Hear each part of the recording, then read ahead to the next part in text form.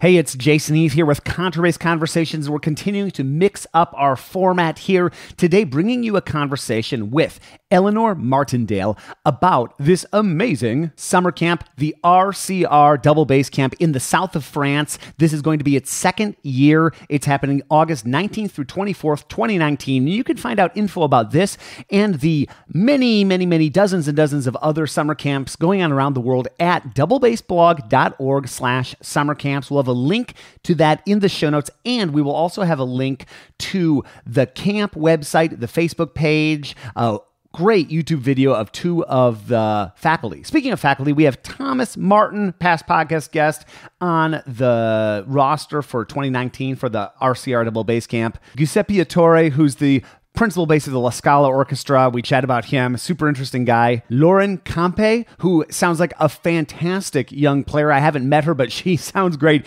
Put a little bumper music of her playing along with Giuseppe. And then also Bernard Saal. And what a cool event. Really hope you enjoy this. Thank you to the sponsors who keep the lights on here at Contrabass Conversations. Thank you so much to Steve Swan String Bass, Upton Bass, D'Addario Strings, the Bass Violin Shop, Colstein Music, and A440 Violin Shop. You'll hear more from them in our longer episodes. But let's dig into this conversation with Eleanor Martindale about the RCR Double Bass Camp.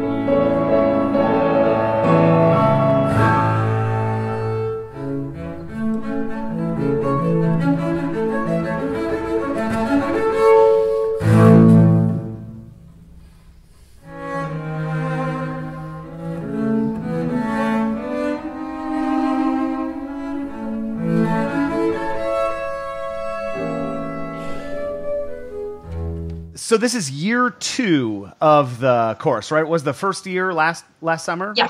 Okay. Yeah, exactly. So we launched it last summer. We kind of did a fairly small course last summer just to see how it would go, see if it was going to work. Mm-hmm. So we had, I think, 14, 15 students. So it was fairly small, fairly intimate, but it worked really, really well. So we wanted to launch it again to run it again this year, hopefully with more students. So to have a kind of greater number of students enrolling. We've got pretty much the same staff because it worked really well last year. So we have Thomas Martin, who I'm guessing you've heard of. Of course, yeah. Because what double bass player hasn't heard of Thomas Martin, right? Right. So he's kind of like the kind of granddaddy of classical bass playing, right? He's played with every orchestra all over the world. He's just got so much experience, and he's still playing. He's 73, 74, I don't remember. He had his birthday with us last summer when we had the summer course. I think he's 72. I don't remember exactly his age, but he's still playing and still, just fantastic. So much advice he gives to the students. He's just great. So he's kind of like the older generation, if you like. Then we have Giuseppe Attore, who's the principal bass with La Scala, who is just fantastic. He's just got this great Italian attitude. It doesn't do anything by halves. He is amazing. I saw him do a recital in Lucca, Italy this summer for the European Bass Congress. Yeah, of course, it must have been, I don't know what it is Celsius, but it was about 100 degrees Fahrenheit. I've never heard bass playing like that. So it's so cool that he's on board. He is, and he's just great. And again, in terms of like his teaching, he is just so incredible. I mean, he's Italian. He talks with his hands. He speaks English. He speaks French. He speaks Italian. He speaks everything. He's just, and he is so open and so willing to listen to all the students, like whatever level they are. He's just fantastic. And he just does everything with all his heart. Everything. He never plays anything by halves. And he's incredible. He arrived, I think last time he couldn't come for the whole course. He was there maybe a day late. So we had to change his lesson schedule. So we had to so all the students would have the right number of lessons with him, which meant he had a really heavy teaching schedule. But he arrived from I think he came from Italy. So he drove all the way through France, arrived after 12 hours driving or something. And he started teaching right away. Wow. And then started rehearsing, and he was rehearsing. It was just before Luca, so he was rehearsing for his recital that he gave with us. He was rehearsing for Luca. He was giving lessons. He just doesn't stop. He arrives and he just does not stop. He's incredible. Yeah. He's amazing. And then, he's fantastic. And then the third bass player is Lorraine Compé. I don't know if you know her. Tell me a bit about her. Younger player, right? She's incredible. Okay, so Lorraine Compé, she is, let me get this right, I think she's 21, maybe 22. We first met her, so I work with an orchestra here, which is how I kind of got involved with all of this, which is run by Bernard Salle, who is Jean-Baptiste's father. So that's kind of like my link into all of this, if you like. Sure. And she played, so Bernard wrote, he's a composer as well, he wrote a piece for double bass and orchestra, and he invited Lorraine to come and play it with us to do the premiere of this piece. And she was 17 at the time. She had just won the prize in Amsterdam for the when they had the Bass Fest in Amsterdam.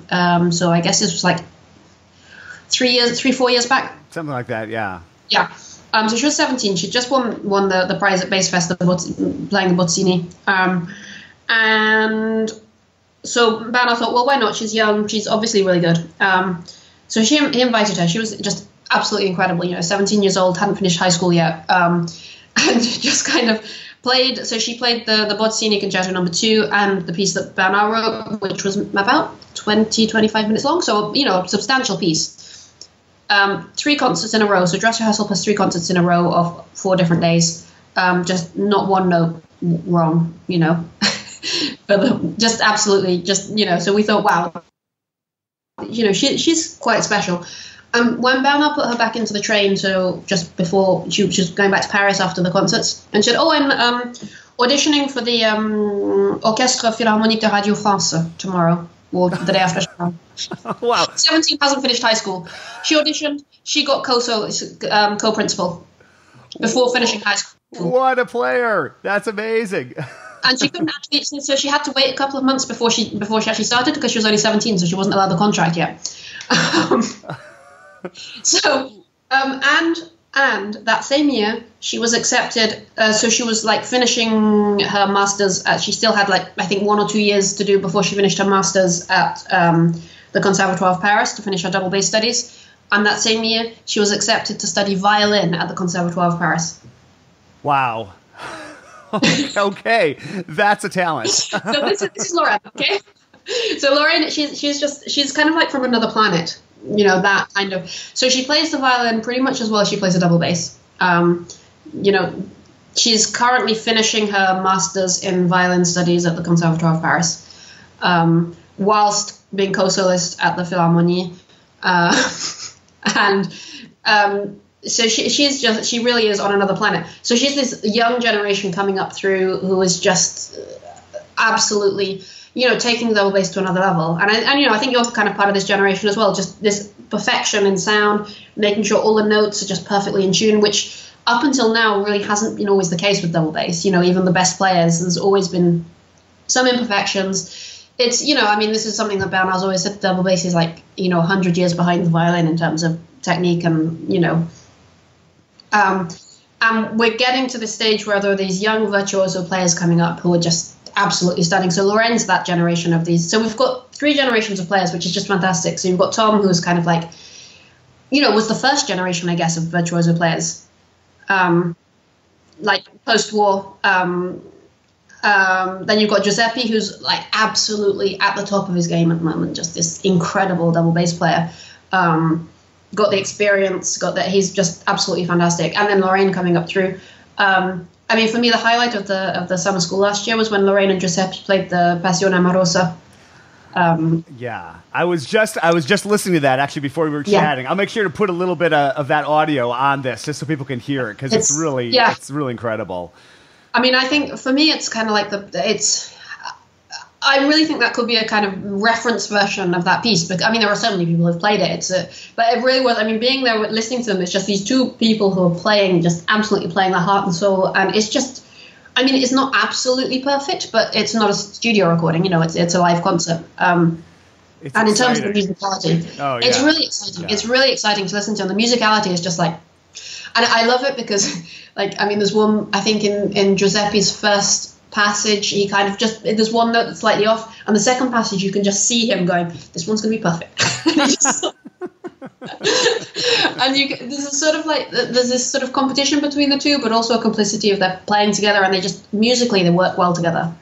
It's part of the fun of that piece too. It's such a brilliant piece. We just did that here in San Francisco for a bass event. We have principal bass of the San Francisco Symphony and the associate principal, the second chair, and when the harmonics get going, the dum ba ba be bum. It was kind of like a hazing moment. The principal, he just let the assistant principal repeat it 7-8 times. He actually got a bottle of water, opened it up, was drinking. So that piece is perfect for that competitiveness.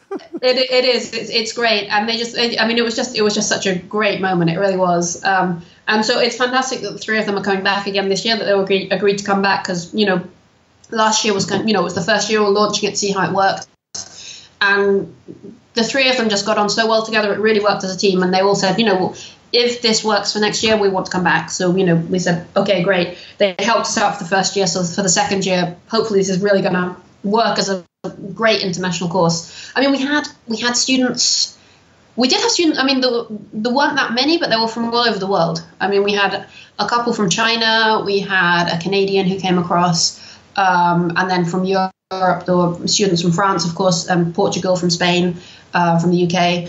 So it's although there weren't that many, it still had that nice kind of international feel of it, with people from all over the place meeting up, exchanging ideas. Mostly French bow, but some German bow as well. So it was just a great exchange. Really, really.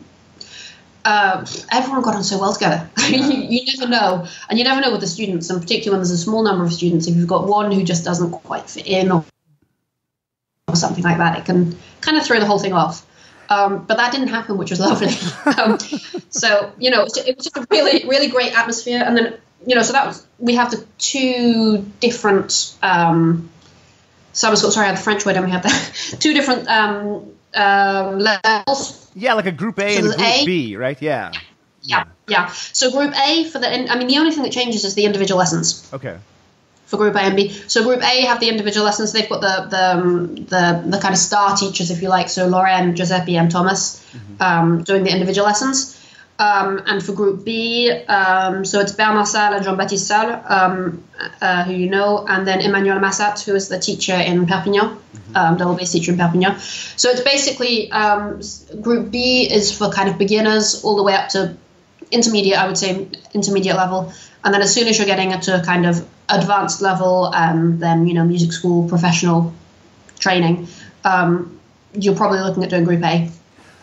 And you've got like a mini bass offering too, I saw, right? So is that for younger players? Tell me about that. Yeah.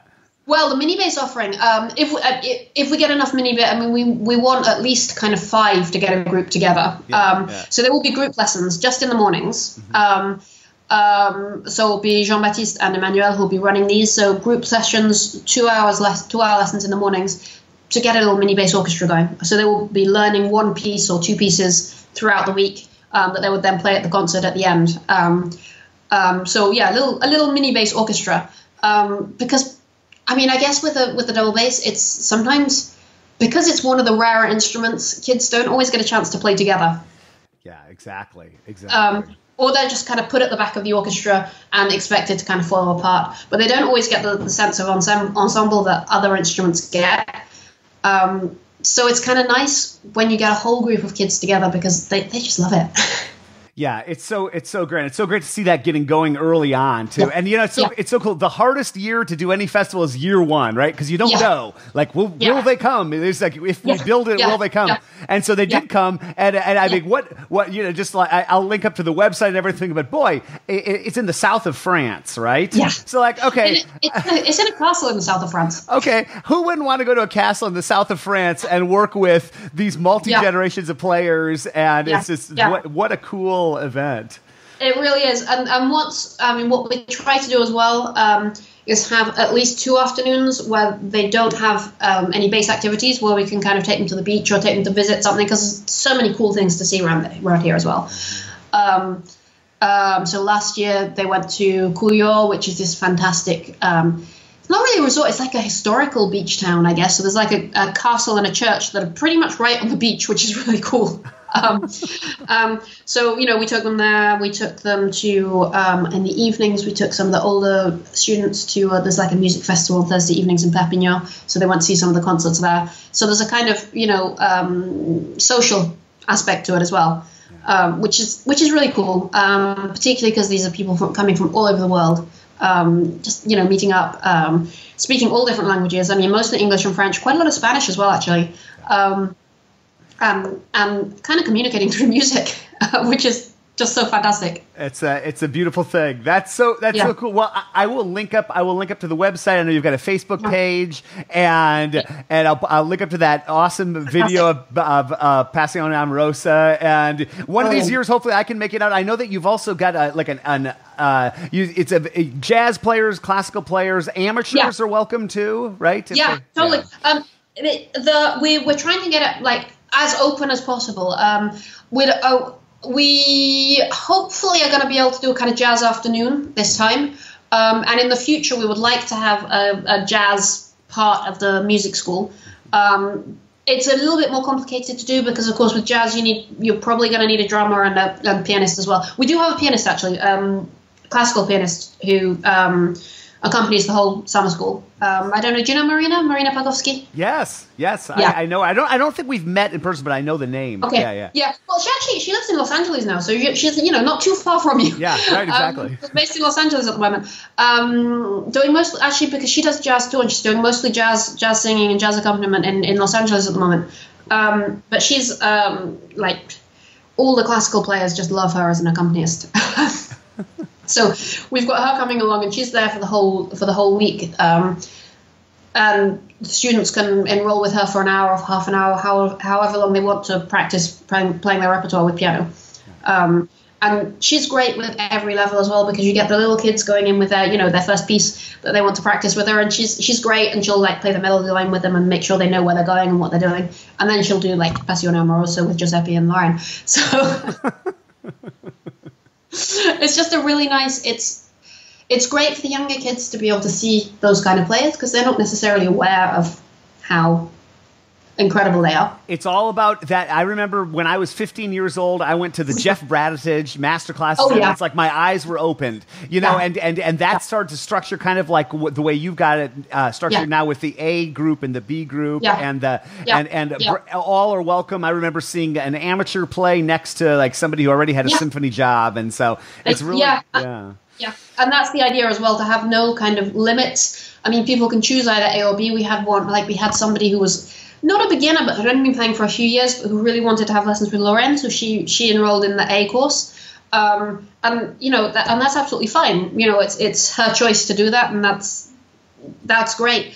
And for the group sessions, everyone's together, so you get the younger players with the people who are preparing for symphony auditions, and it's just fantastic. It really is a great atmosphere, great ambience, and hopefully we'll be able to recreate it this year. That's the idea. I'm sure you will. I'm sure that won't be a problem. Yeah.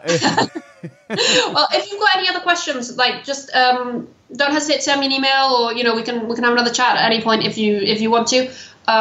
If you need any details or anything like that, just drop me a line. Well, people love hearing about how just the evolution of these things. It sounds super exciting. Who wouldn't want to be in the south of France in a castle working with this great crew of people? And I'm not even a double bass player, and I want to be that.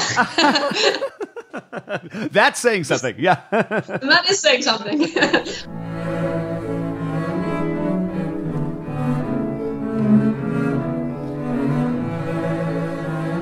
Thank you, Eleanor. So great to chat with you. And folks, links in the show notes to the camp, the Facebook page, the track you're just hearing. What a cool camp. So great to see more events like this popping up all over the world. And if you are going to be at a bass event, take some photos, share them with us. Everybody would appreciate it. Eleanor and the whole team would appreciate it. I'd appreciate it. The bass community would appreciate it. And if you're going to be at the International Society of Bassists Convention this coming summer, 2019, at Indiana University, I'd love to meet you in person. Come up and say hi. I've been meaning for years to do some sort of meetup. I've been just, my bandwidth has been not great these days. So I've been trying to find some time to think about how that would all look. But hopefully we'll do something like that around ISB 2019 and going forward. Contrabass Conversations is produced by Michael Cooper, Steve Hinchy, Trevor Jones, and Mitch Mooring. Mitch is doing great work on basses, building basses, setup, all sorts of things, you name it, just east of Dallas. MitchMooring.com will get you to his site. Super great guy. And Krista Copper, thank you so much for going through and cataloging everything we talk about in these conversations. We can go and do best of episodes, highlights, future projects. It's just so valuable. I'm your host, Jason Heath, and we will see you again soon for more life on the low end of the spectrum.